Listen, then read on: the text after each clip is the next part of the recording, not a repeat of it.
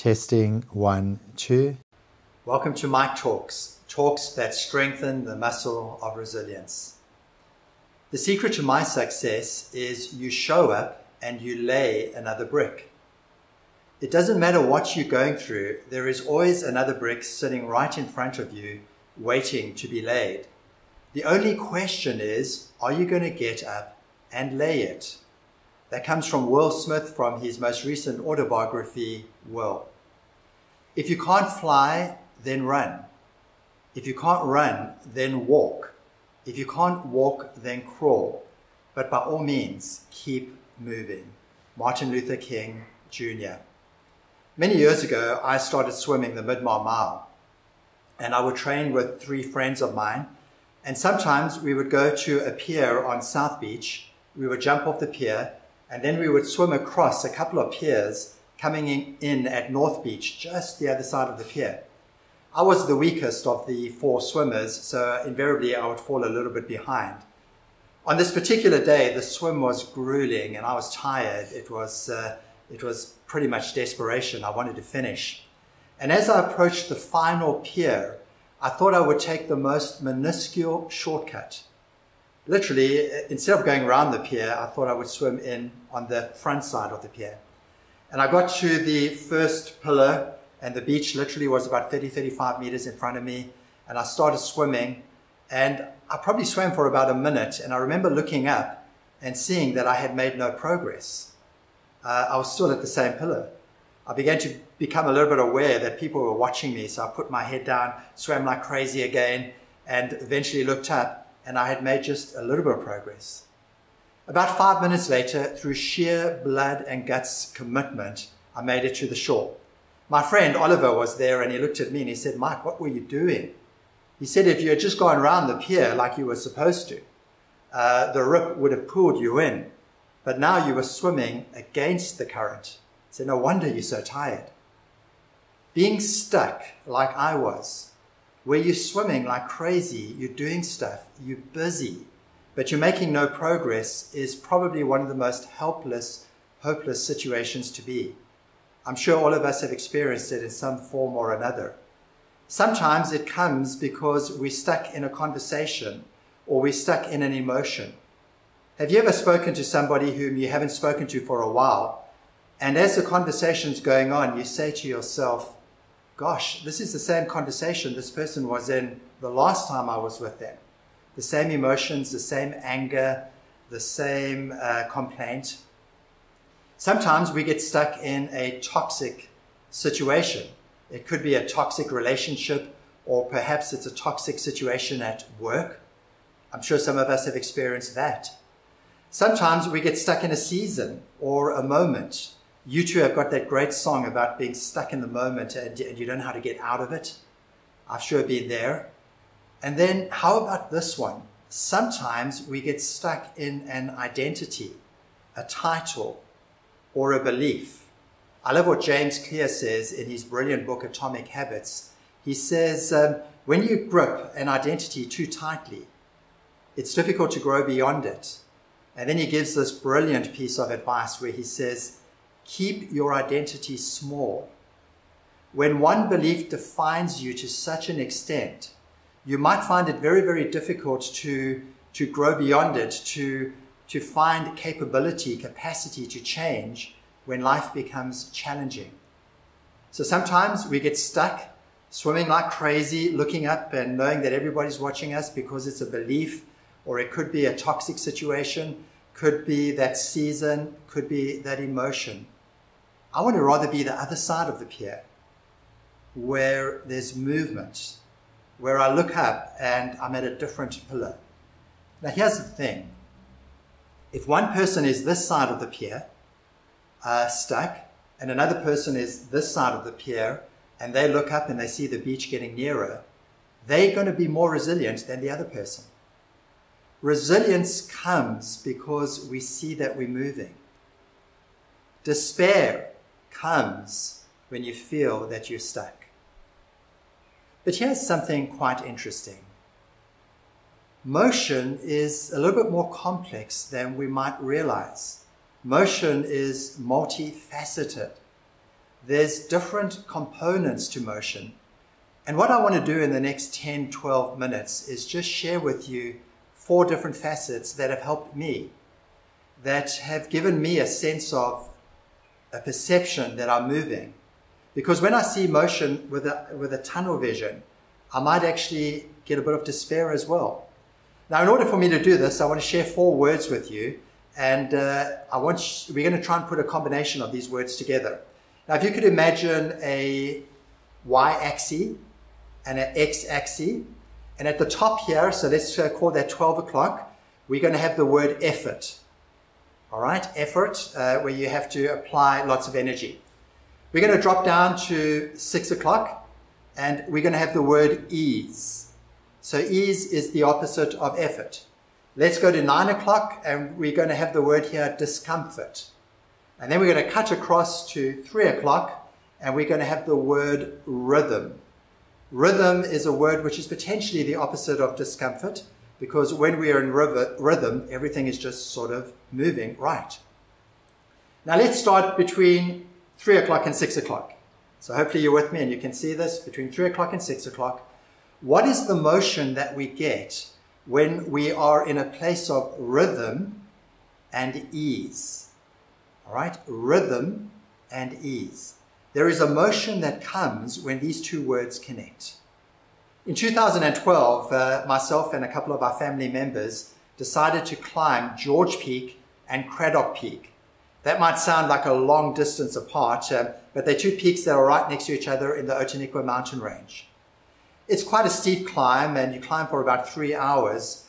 And the climb for us was hot. It was December, and the clouds were not there. It was this blue sky. The sun was shining. And as we got to the top, we had these most incredible views as you look over the Indian Ocean, and the town of George is just below you. But then something really strange happened. Within a matter of minutes, we suddenly found ourselves in mist. Now, we're walking in these high elevations, steep cliffs close to us, and we can't see more than a meter in front of us. What do? What did we do? We sat down. We were in rhythm with the context. The context wasn't allowing us to walk, but we were invested. We were in a place of ease. We weren't going to just park here forever. We were waiting for the clouds to go away. Rhythm, ease. The most amazing thing happened. Just as quickly as they came in, they left about 15 minutes later. And it was this amazing thing to see how disorientated we had got within that short burst of cloud. I'm so glad we sat down. In 1997, Steve Jobs became the CEO of Apple. And Apple was apparently in huge trouble. There are reports which say they were 3 months away from liquidation. A reporter, and I'm sure many others, asked Steve, how are you going to save Apple? And he had answers. He spoke about cost cutting, about making the organization lean. But he also had a very interesting answer, and the answer went as follows. He said, I'm waiting for the next big thing. Apple was in mist, and Steve Jobs said something like this: I'm going to sit down and I'm going to be invested. I'm going to be aware of the context with the rhythm of what's going on around me. And guess what? We're going to be ready for the next big thing. The reporter asked him, said, Steve, what's the next big thing? He responded, I don't know, but we're going to be ready. And guess what? A year or so later, Apple was ready for that next big thing. And we know they haven't stopped since then.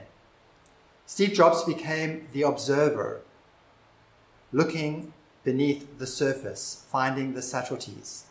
Sometimes motion is found for us in actually being the observer, slowing down, noticing context.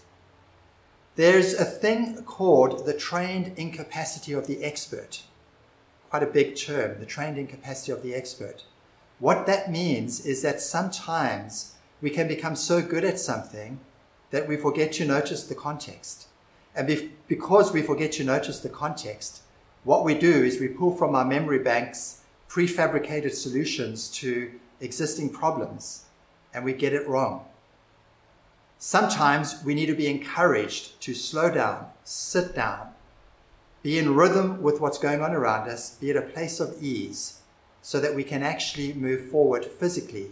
But make no mistake, the act of sitting down as the observer is motion.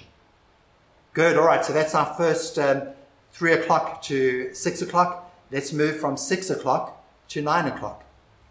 What we've got here is we've got ease and discomfort. In August 1963, this man is feverishly writing a speech at 4 o'clock in the morning, almost frantically. A couple of hours later, he's sitting on the back of a stage and he's still writing. As they invite him to the podium to a rapturous applause, he walks and he's still making notes. And over the next 20 minutes or so, he delivers what is arguably the speech of the 20th century. Was Martin Luther King Jr. unprepared when he did the speech, I have a dream? This incredible speech, which has got lines that go something like this. I have a dream that one day my children, my 4 children, will be judged by the content of their character and not the color of their skin. That's just one line that blows one away. There's so many in this speech. Was he unprepared? Well, the answer is probably not. Martin Luther King Jr. had been an activist for 20 years. He had given sermon after sermon from the pulpit in a church. He had given speeches against the wrong, the unfairness of segregation and racialism and all these challenging things.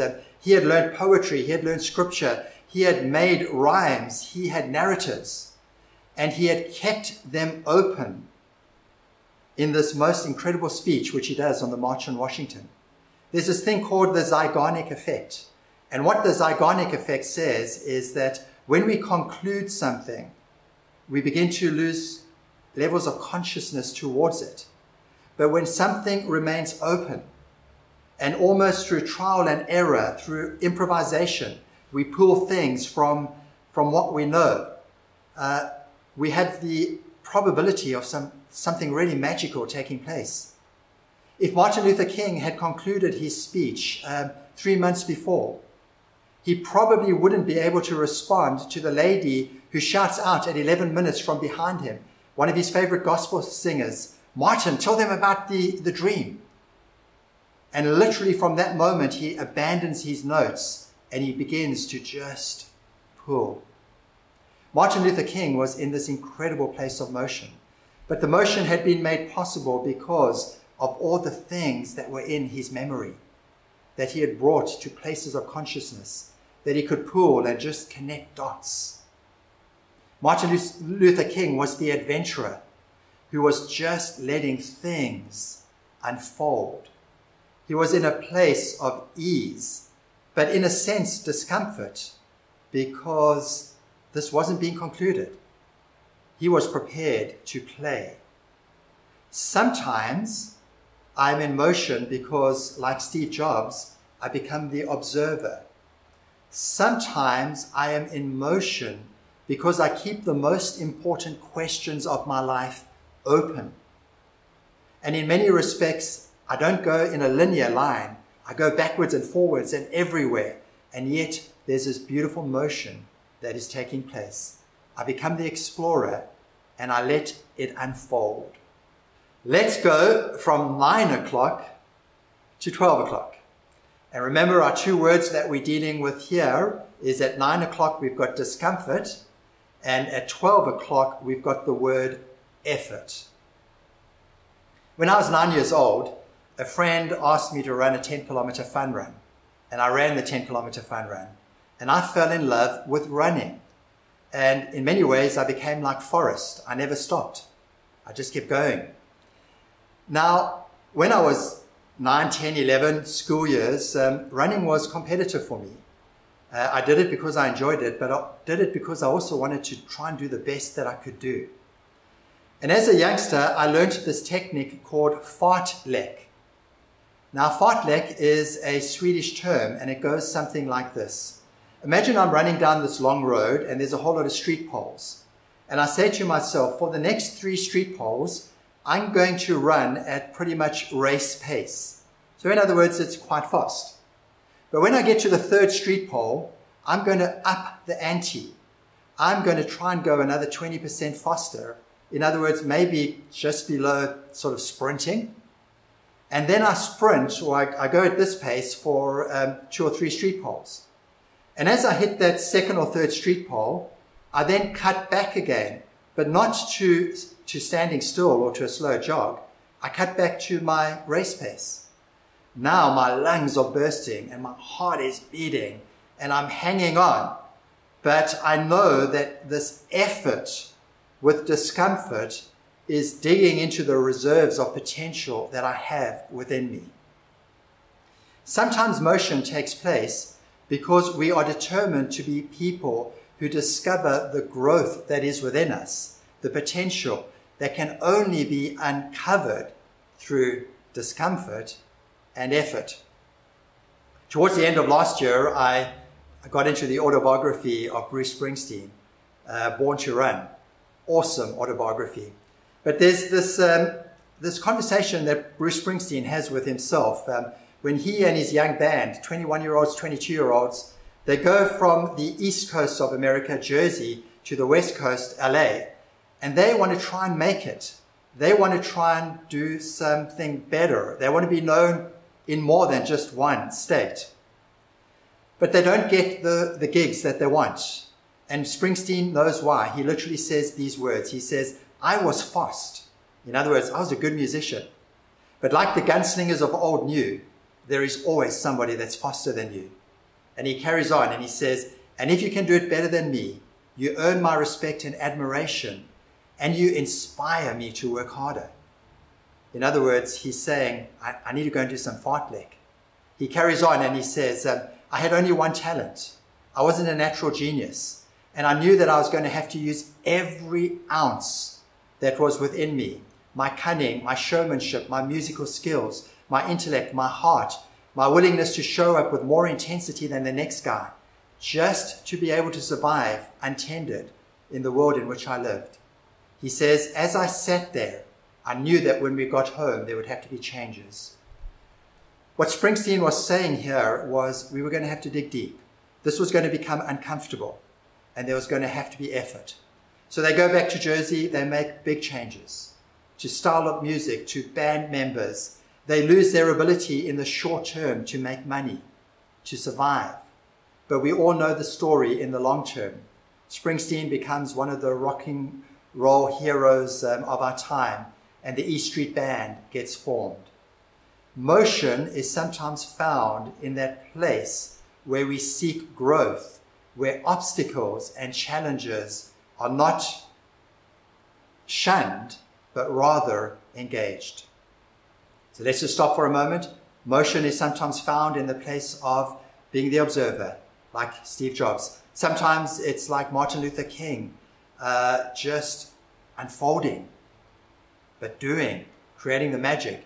And sometimes it's like a Springsteen, where there's effort, discomfort, but the magic comes from there. And then finally, let's go from 12 o'clock to 3 o'clock, our final quarter. So let's stay with the running example. I love it when I'm fit. And I know that it's just a matter of time. I'm going to go for that run and everything is just going to click into place and conspire for me doing my best time ever. There's this magical moment when you've done all the hard work and you get out on the road or whatever the occupation is, and everything just works.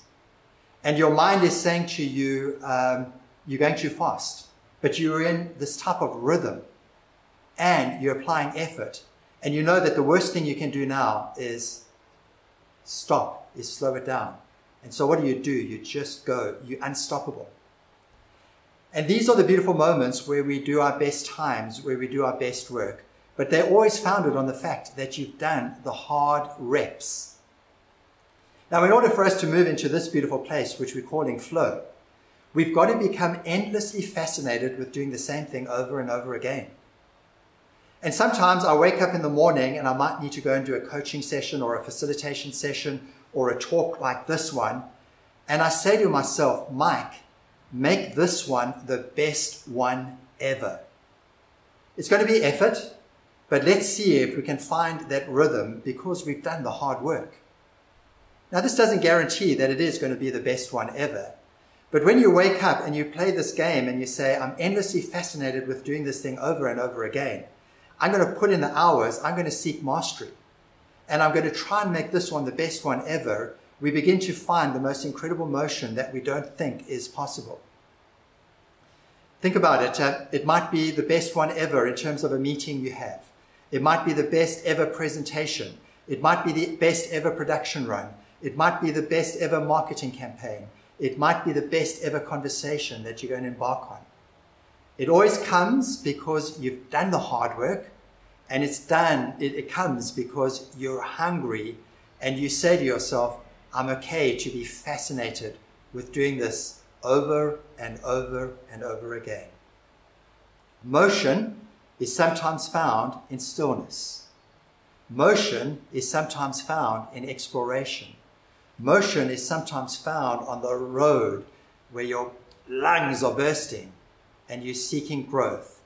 And sometimes motion is in this beautiful place of flow where you've done the work and you're seeking the best one ever. And that's what helps me get into motion. Sometimes I say to myself, Mike, be the observer. Sometimes I say to myself, this is about growth. Sometimes it's, let's just keep that question open. And finally, well, let's go and do the best one ever. There's always a brick. Sometimes the brick is in this quarter, and sometimes the brick is in this quarter. But there's always a brick. Sometimes we're sprinting, and sometimes we're crawling. But there's always a brick. May I encourage you to use this language to find that place of beautiful motion which builds our muscle of resilience. Now, you would have noticed we put a little chart on with this video, and you will see that there's a little diamond in the middle where these 4 quarters surround it. Do you want to know what's in that little diamond? Well, that's the nuclear explosion that happens with motion. I know possibly not a great word to be using at the moment, but that's the nuclear explosion that makes all these quadrants possible. And guess what? Guys, that's Mike 4 coming to you soon.